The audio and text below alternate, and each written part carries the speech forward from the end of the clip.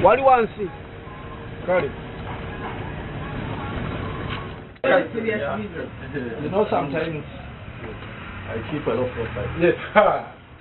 And in the case of a party, to be well organized, you must have party infrastructure in terms of structures right from the grassroots until the national level.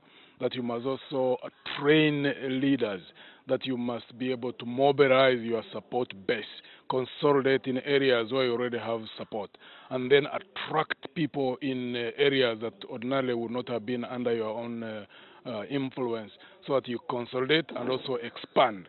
Once you consolidate your base and expand, and then you've got a stable foundation on the basis of which you organize and mobilize the momentum, the two work together and you will be able to trigger off change in the country. I think we were waiting for a few delegates. And, yes. How are you?